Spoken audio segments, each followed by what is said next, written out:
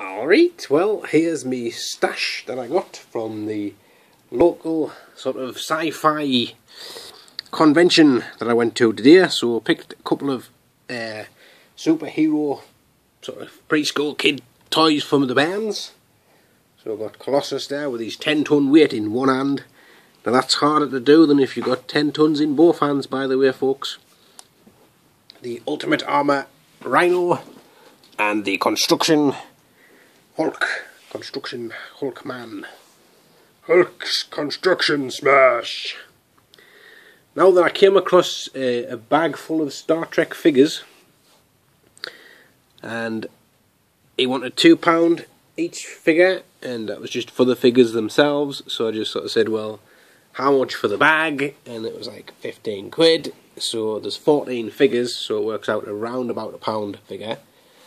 And in the bottom of the bag there was a consortium, or a load of weapons and bits and pieces, so I thought I'll have me a bit of that. Now I do have a few of these already, but for that kind of money I just thought, hell, it's worth the gamble. And a gamble I am very happy to have paid off, and obviously it's fantastic to have another Alan Sugar figure. You lost my money, you're bloody fired. Get out my sight. So, oh, hold on. It's not all of them. There's the movie look, the original Star Trek, the original motion picture movie figures, with the lovely Admiral Kirk there, and his Chickadee Boo there, there, and his other Chickadee Boo, Zulu.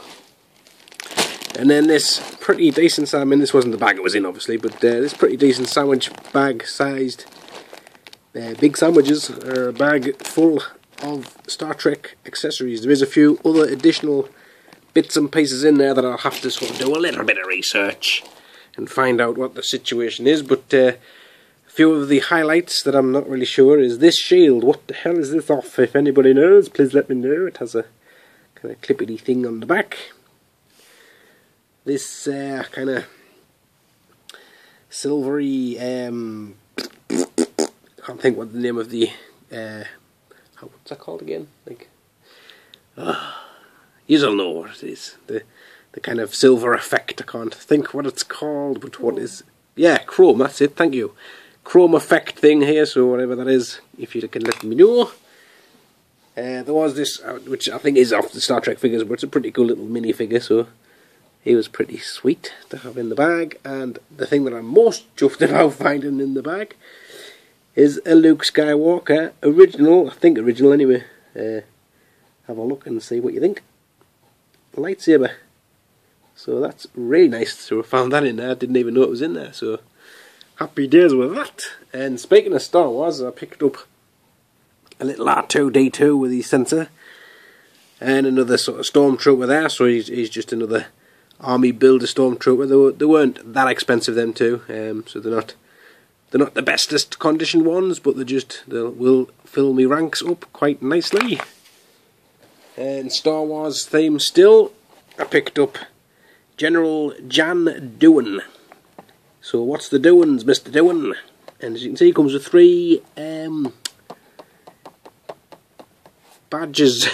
Badges, what do you call them? Medals. Get off. And I don't know if that's supposed to be a joke, because not only like Han and Luke got medals, so I guess now you can reenact even the end of the episode 4 episode where Chewbacca finally gets a medallion. So there's that.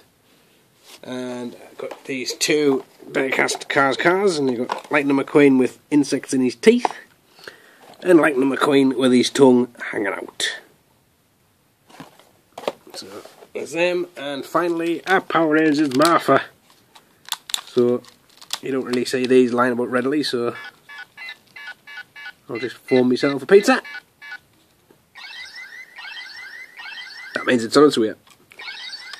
So thanks guys. There again, the kebab's there. So thanks guys, I'll catch you all later on and all that type of stuff. So bye.